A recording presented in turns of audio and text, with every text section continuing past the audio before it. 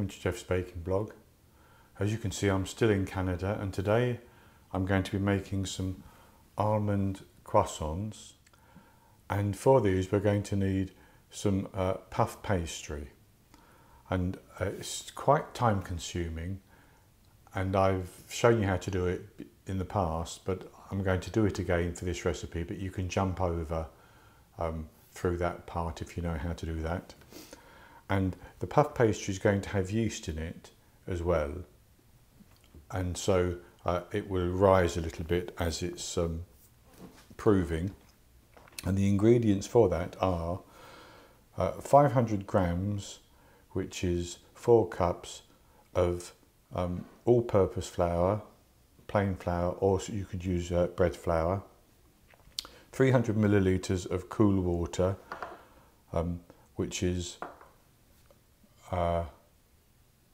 1 cup and a quarter of a cup minus one dessert spoon, 10 grams, 2 teaspoons of salt, and 10 grams of instant yeast. That's 1 packet, or almost a packet and a half of instant yeast. So the first thing I'm going to do, I also have 300 grams of butter, but I will show you that later on. First thing I'm going to do is to put the flour into my stand mixer, and I'm going to put the salt on one side and the yeast on the other side.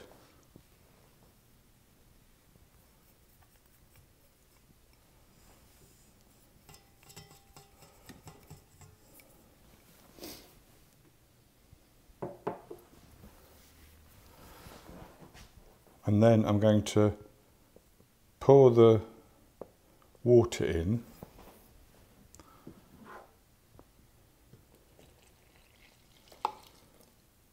and I'm going to mix this on a slow speed for 2 minutes, and then on medium speed for 6 minutes until I have a nice dough.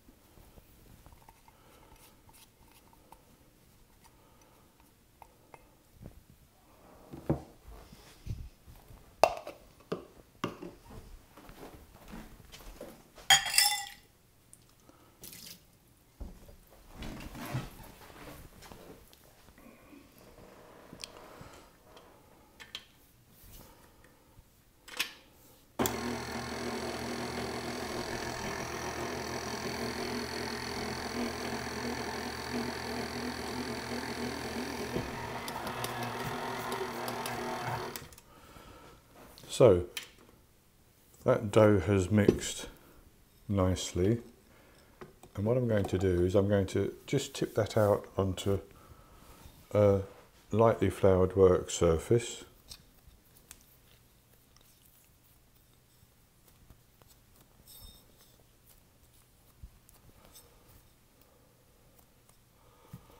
Like that.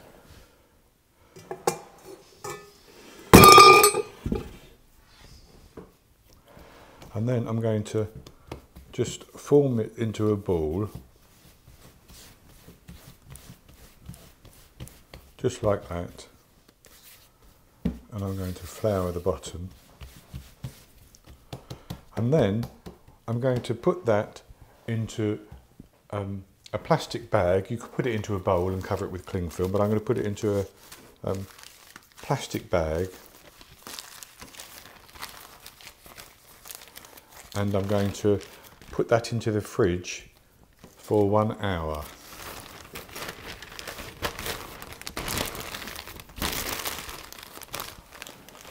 Now,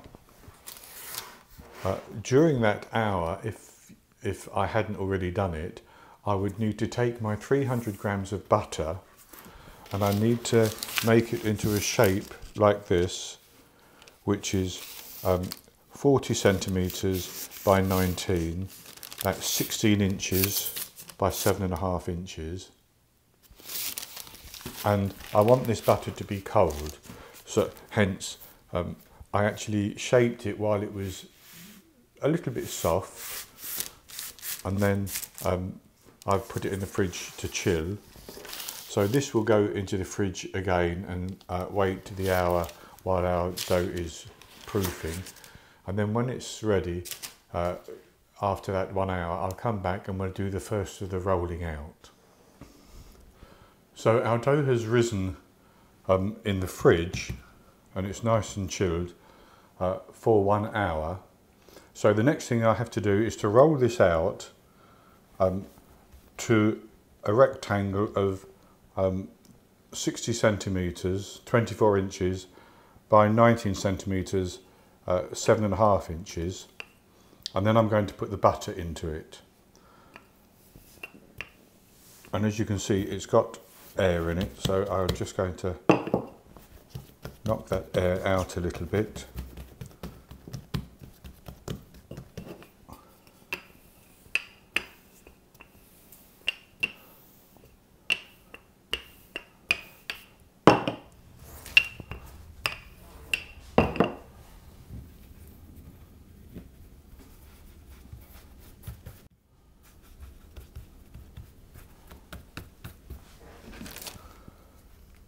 So that's actually just about right. So what I'm going to do is I'm going to take the butter out of the paper,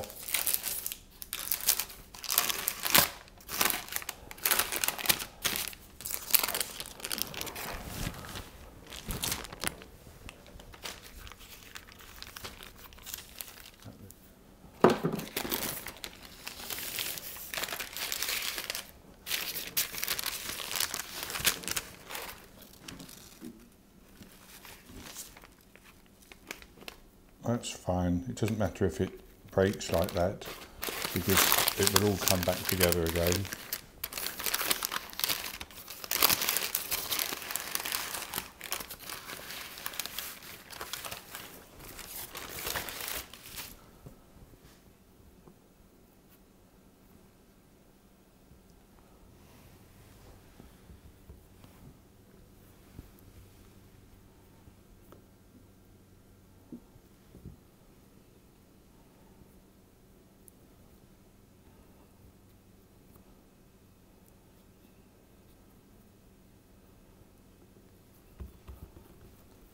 So that butter is just about covering 2/3 of the pastry. So what I'm going to do is take this end and I'm going to pull that up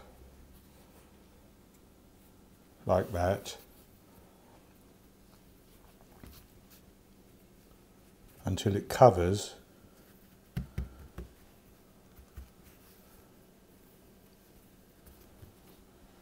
the butter, and then I'm going to fold this one down on top, make sure that the butter is all enclosed like that.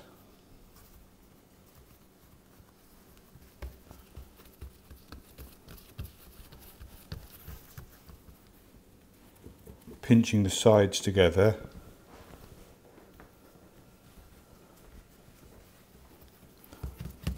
And then what I'm going to do is I'm going to put that back into my bag,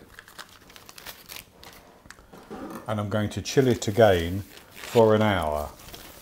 And then after an hour, we will, the dough and the butter should be at the same temperature, and we can roll it out for the first time. We have to roll it out 3 times in all, but we'll do the first turn, and then I'll tell you about the remaining turns.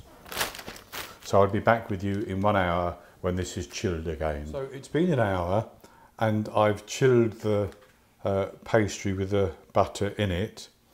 And what we've got to do is roll it out to the same size again, or roughly the same size, 60 centimetres by 20 centimetres, so 24 inches by 8 inches. If you don't get it exact, it doesn't matter too much. But what we're going to do is roll that out and then fold it into thirds.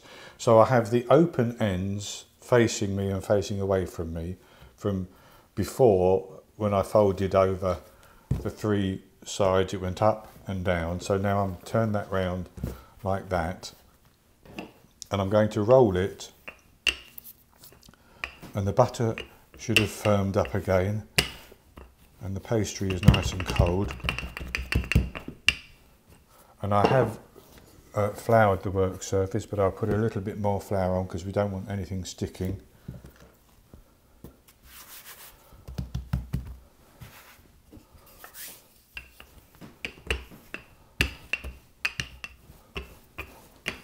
So that's rolled out, and what I'm going to do is I'm going to fold that up like that, brushing off the excess flour, and fold the other top down, same as we did before, like that.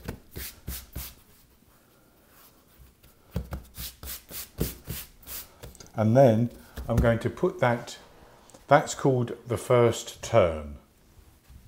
I'm going to put it into the fridge and chill it for an hour.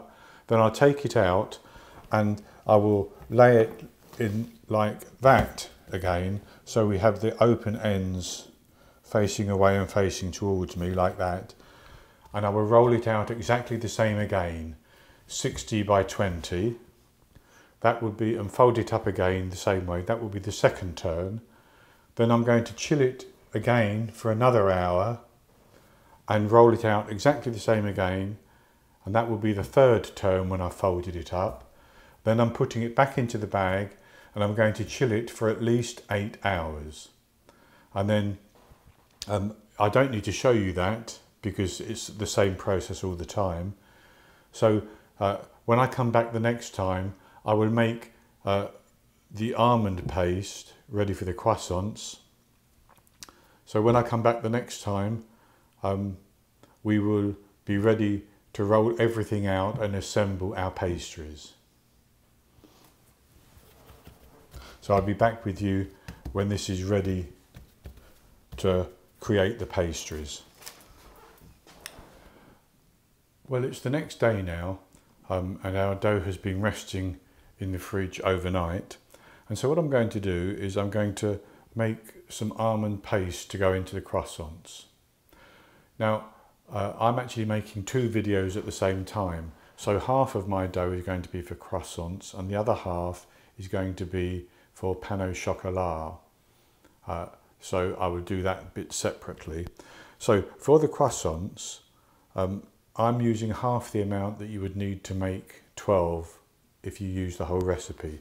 So in my recipe on my blog, I will give the amounts to use the whole dough for croissants and the almond paste necessary. So I'm going to use 50 grams, which is about 2/5 of a cup of icing sugar, and 50 grams, which is about 1/2 cup of almond flour or ground almonds, and I'm just going to mix those together. So for the full recipe you would want 100 grams of each, 4/5 of a cup of icing sugar and 1 cup of almond flour. Now into that I'm actually going to pour just about 1/2 teaspoon of water and maybe about a teaspoon of egg white. Now I've split an egg between white and yolk. I'm going to put them back together for the egg wash that we will use later.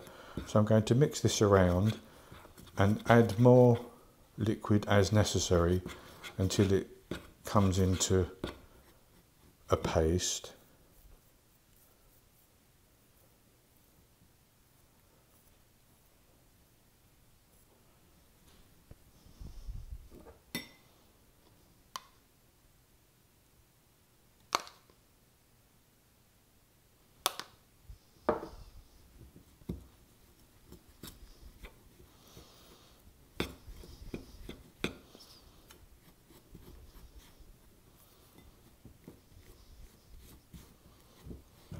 So I'm just pressing with the back of the spoon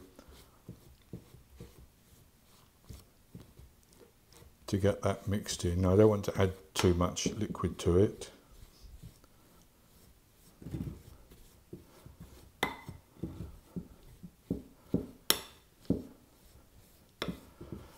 And that probably actually looks as though it's enough liquid.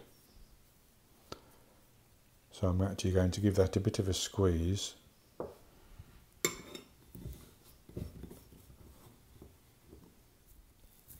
So that's worked into a nice paste, and what I'm going to do is I'm going to just put that in the fridge for the time being while we roll out the pastry. So I have the pastry for our croissants out of the fridge. It's rested for quite a while. I had a couple of little lumps of butter in it still, so maybe my butter was just a little bit too hard, but I think it should still work okay by the time I've rolled it out. And this will make 12 croissants, and I'm going to roll that out to a rectangle of 42 centimetres, which is about 17 inches by 36 centimetres, which is 14 inches, 13 inches, 13 to 14 inches. And then I'm going to cut it lengthways into two, and one half will be 6 croissants, the other half will be another 6 croissants. So the first thing to do is to roll our dough out.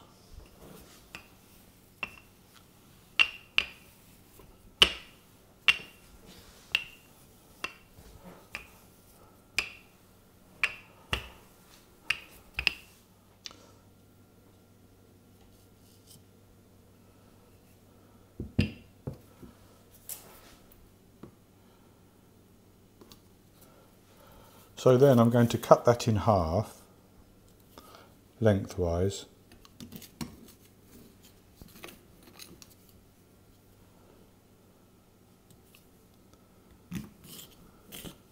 And I'm actually going to take half of it away for the time being.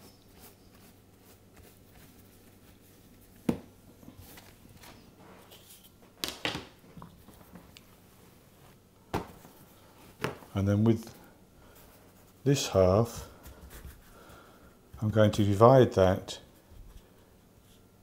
into triangles, which are about 12 centimetres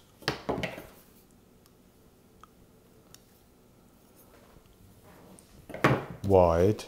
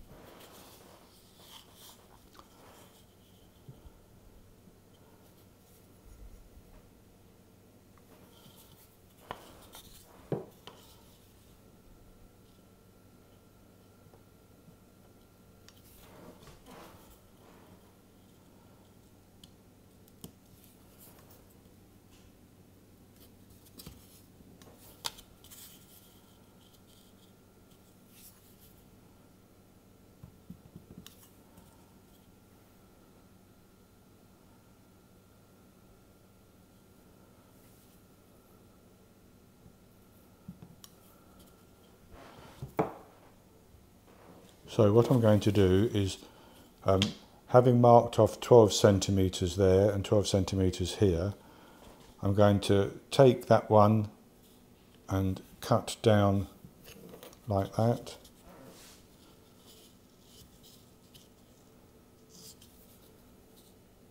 And like that.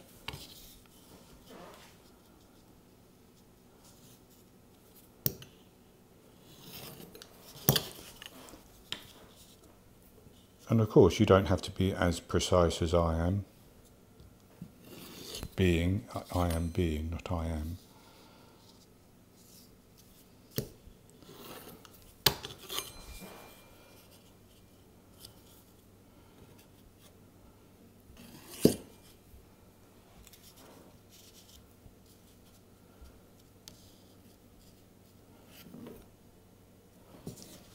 So you could actually, with these offcuts, do more. I'm going to put them to the side for the time being. So that gives me 6 of my triangles. And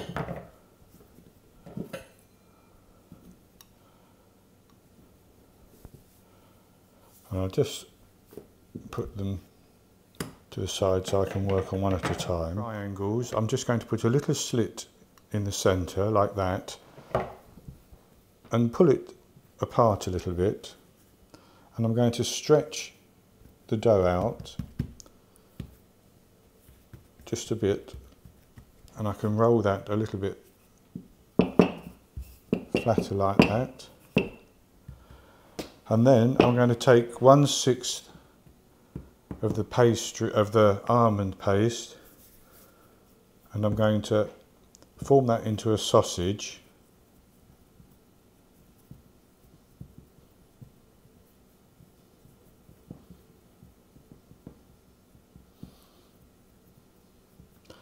Now I should say that you could put some almond extract in the almond paste, just a little bit, which will give extra flavour.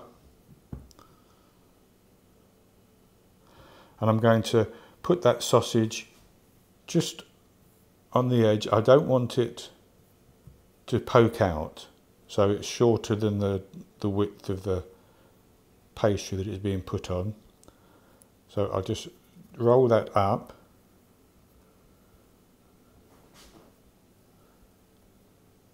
like that, and then with it rolled up, make sure the seam is on the underside. I'm going to shape that into a croissant, just like that. And then I'm going to put that onto my baking tray.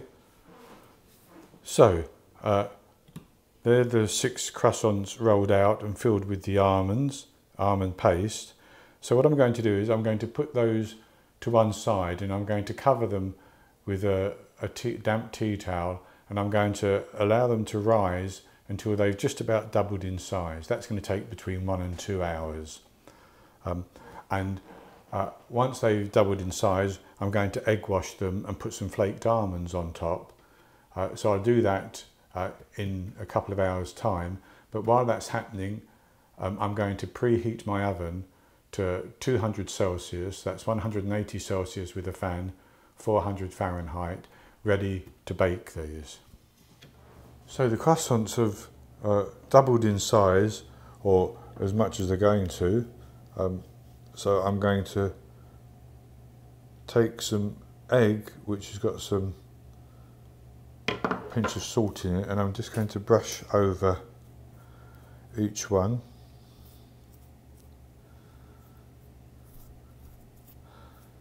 And my oven is preheated, but with the croissants egg washed, I'm actually going to sprinkle on the top just a few little flaked or shaved or slivered almonds.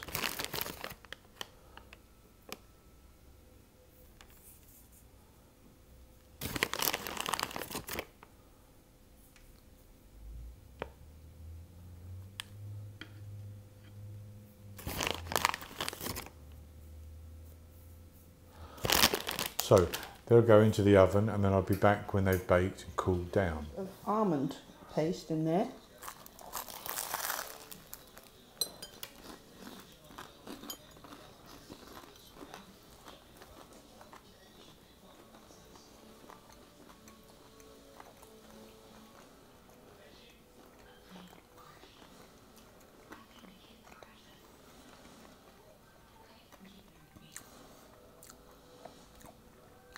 Well, I can taste the almond. I could have put slightly more. I could have put the almond extract in to make them slightly more flavourful, but I quite like that, I have to say. I can't taste that it's actually almond, but I understand if you added that almond essence in it, it would make it more very crispy, very buttery, and quite flaky. I don't shield it from dropping because I do the vacuuming, so that's fine. I get moaned at. I can use a plate.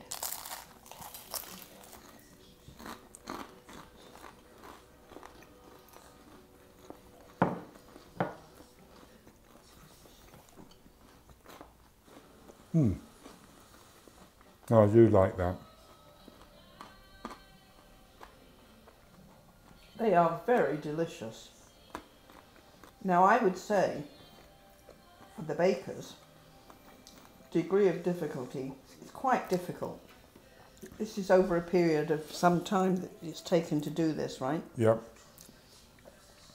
I wouldn't do it because I couldn't tackle it, but they taste absolutely delicious. Good. So that's going to... Oh. No, go ahead, because you're... I was going to say, that's going to be it for this recipe. I hope you've enjoyed it. And if you have, please give me the thumbs up below the video and click to subscribe to my YouTube channel. In the top right hand corner of the screen, there will be an eye that you can click on, which will take you to the recipe. And I'll also put a link to it below the video as well. Then I'll be back with another recipe in the very near future. So until then, happy baking.